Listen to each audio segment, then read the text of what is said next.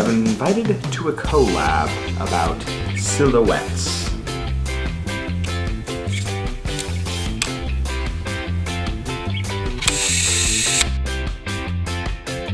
Hey, what's up you guys? For those of you who are new to my channel, my name is Nick. I'm a professional photographer. I've been shooting professionally for the last 3 years. And for those of you who are joining me for another video, thank you guys again so much. Please make sure you are subscribed. So, Tom O'Neill, who contributed this photo to the collaboration on a glass of water, and he also did a video about that glass of water shoot, and I will link that video down in the description, and I will link a card to that video right there, and I will link his YouTube channel down in the description. Make sure you guys go give him some love.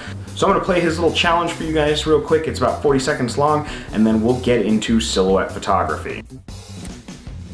So we're all tired of the whole lockdown thing, and I think it's getting to everybody now, so I thought we could do a nice little collaboration. The basic title of the collaboration is Silhouettes. How you interpret that's entirely up to you. What you do with it's entirely up to you. It can be people, landscape, objects, whatever you want. Just enjoy it. Now there's no stipulation on time. The video can be as long as you like. The amount of photographs you take, however many you want, as long as it's within the theme of silhouettes. Enjoy. So the first thing I want to start with is, how do you take a silhouette photo?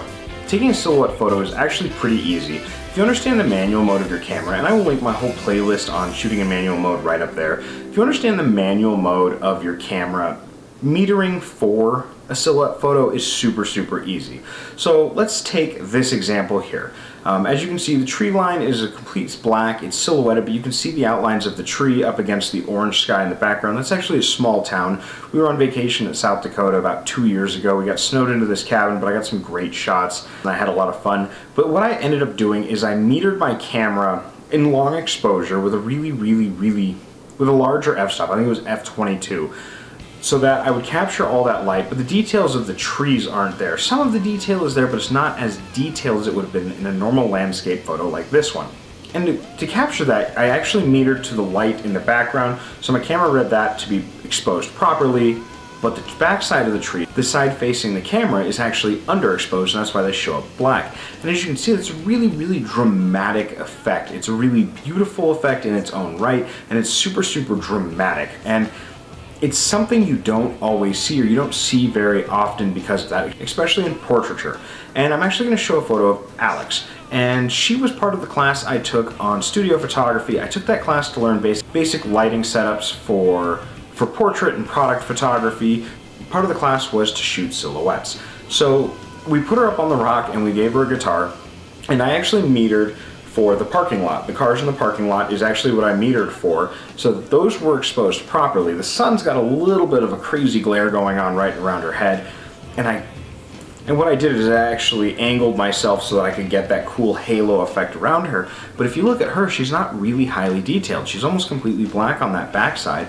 That's because I was metered for the parking lot where the sun was directly shining, but her backside would come out underexposed or completely black, as you see in that photo. One of the great things about silhouette photography in portrait photography is that it adds a really awesome level of drama. And again, you don't see that very often. Generally in portrait photography, you're trying to capture the essence of the person. You're trying to capture the soul in the eyes. We talk about making sure the eyes are the sharpest part, because the eyes are the gateway into the soul. And we talk about ring light reflection on the eyes and things like that, but in silhouette photography, you want them to be black. You want anyone to be able to relate with them. That's almost how I look at silhouette photography.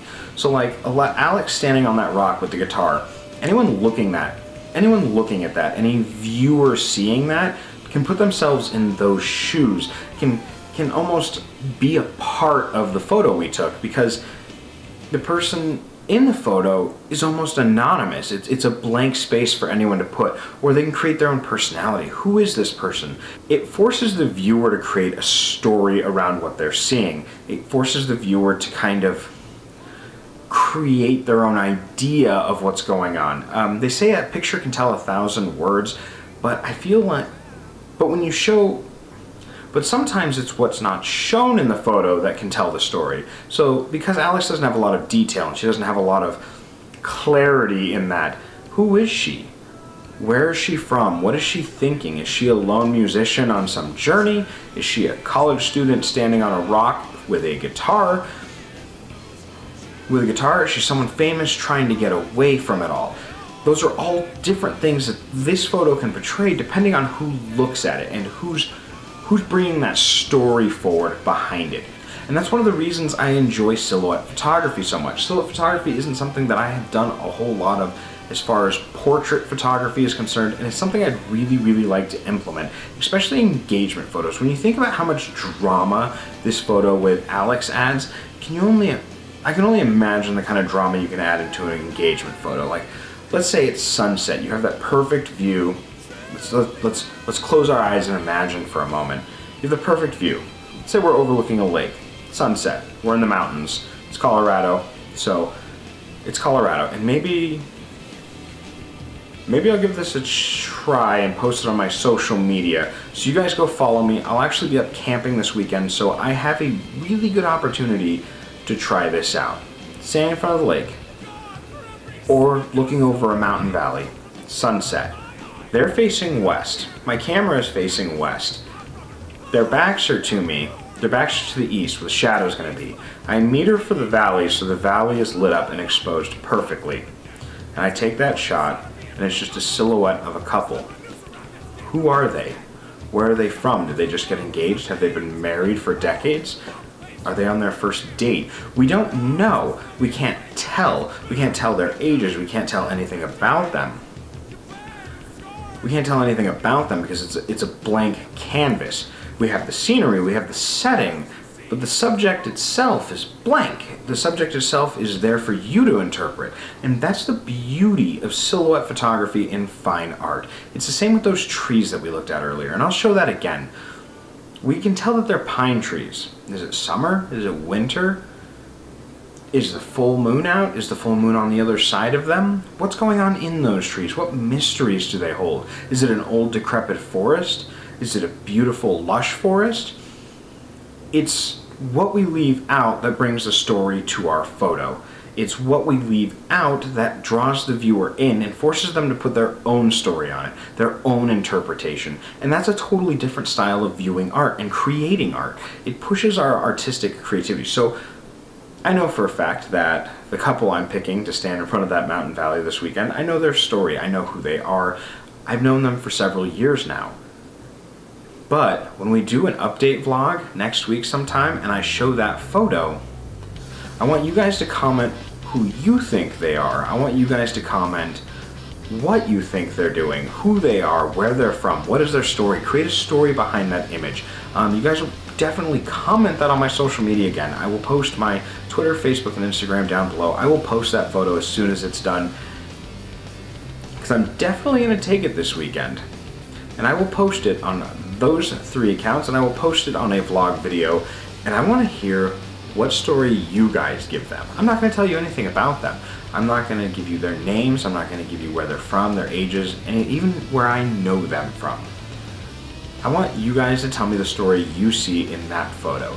And you know what, while we're at it, this picture of Alexa right here, this picture of Alex right here, give me the story that you think matches that. Who is she to you? Who is that blank space and silhouette to you? What comes to mind to you when you see that photo?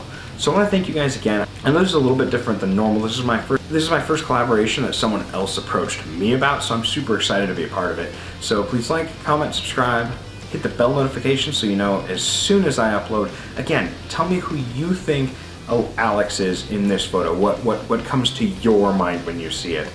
But definitely make sure to tell me what you think. And if you like the video, please share it. At 500 subscribers, I am giving away a Jolly Look camera. I'm gonna snap my fingers and it's gonna appear in my hand, like so. This is the Jolly Look I will be giving away.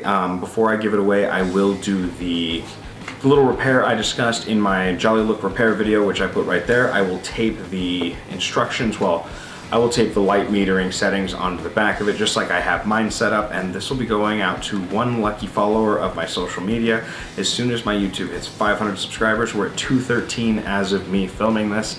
So you guys have a wonderful evening. Go check out Tom O'Neill's page, and I will catch you on the flip side. Bye.